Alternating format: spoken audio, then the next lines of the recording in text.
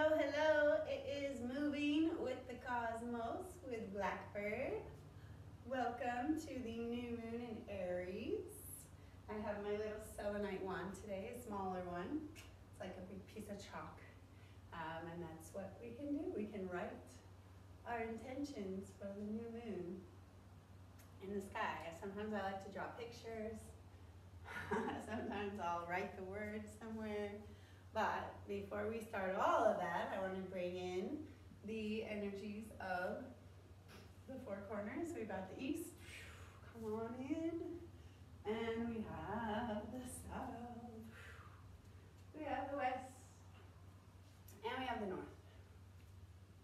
Come on in. Thank you to all these energies coming in. The new moon in Aries is very aggressive. Aries is aggressive. It's the god of war, right? So, you can create a fight stance. It can be some more aggressive things going on. It's also, like I was about to say, the expansion happening with Jupiter and Neptune being the dreamer is all about dreaming big. So we can, write about writing your intentions and really going for it, so expanding. It's also about the spring that we were just coming out of our hibernation still, so it's like moving a little bit faster now. Things are starting to move a little faster, but also really taking an inventory of your body and doing bigger movements to kind of get your blood flowing. So I always like to start with a little warm up like that. And as always, I like to clap above the head because the energy, sprinkle it all around you. And it helps you start to breathe the inhale and the exhale, right? I'm going to step back so you can see my feet turned out with my feet. And then we're going to create this more masculine kind of samurai stance. Push those knees open, open, open. Make sure you don't go too low with your booty. So you want to keep like a house shape, right? And if you drop one shoulder forward, make sure your knees stay open over your toes. Just feels good in your back. Sometimes I get to crack my back like that. Yay. So this time is also about integrating your masculine and your feminine. So I want to do a little bit of we're going to play with the hips a little bit, but create this running stance, a little more hip hop kind of feel. That's something I do like about hip hop, is that it can be, you can do something that's a little more funky and less about femininity, or you can make it funky with a little femininity. It can be the same move. So the idea of elbows and you're leaning, double, and there's that single, single, double, just to kind of make it something fun and in the rhythm of hip hop. Or add some sit down in the chair next to you. Boom, bye, boom, hey. So we're integrating both the masculine and the feminine idea. Moving a little faster. I want to give you a little shuffling too. It's like scooping, scooping. So watch TikTok, you'll see all of this right now.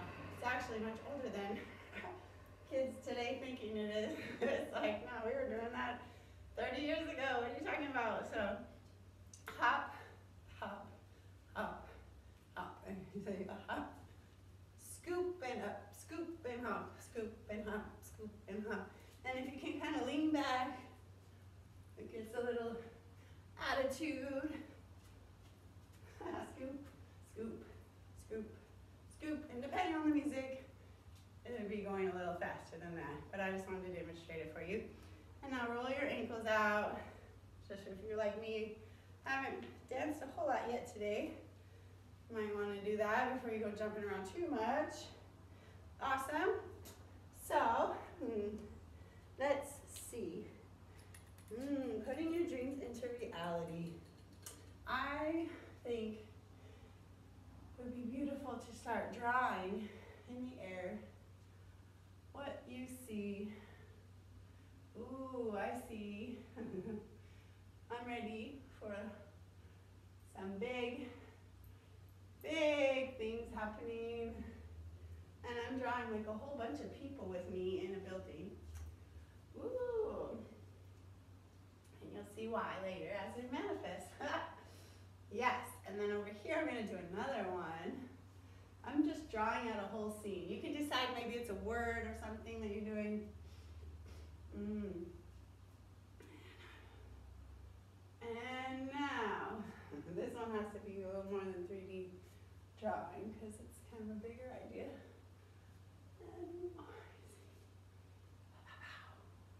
Yay! Boom, boom, boom, boom, boom, boom, boom, boom, boom, boom, boom, boom, boom. Awesome. All right.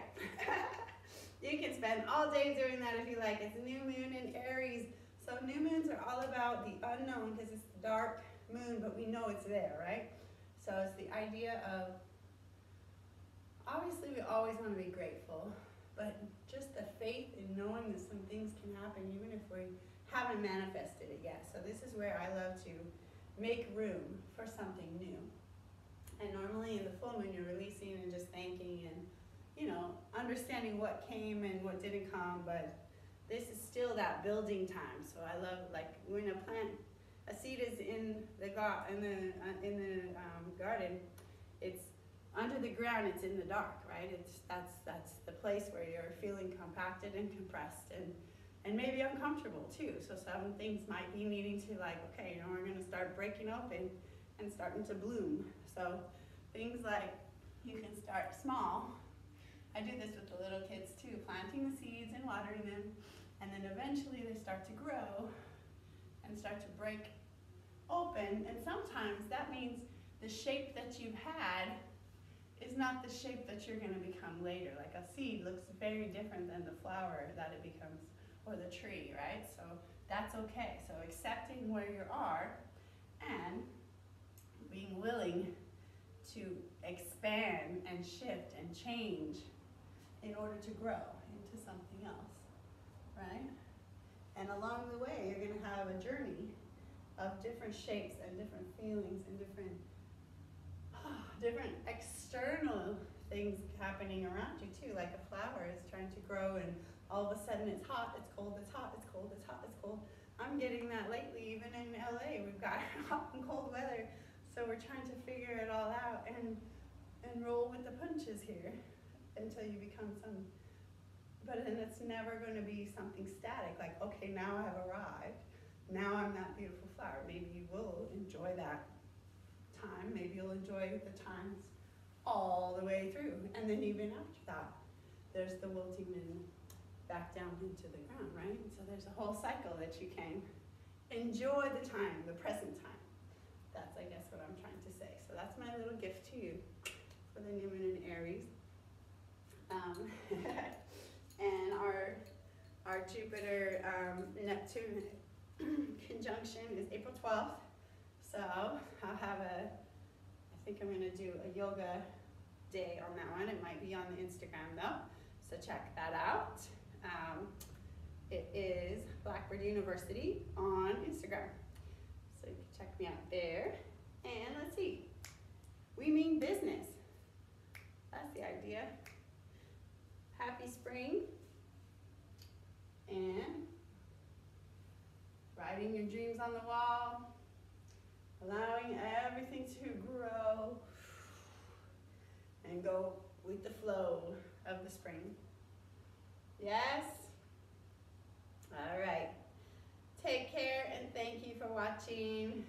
Remember, you are the magic.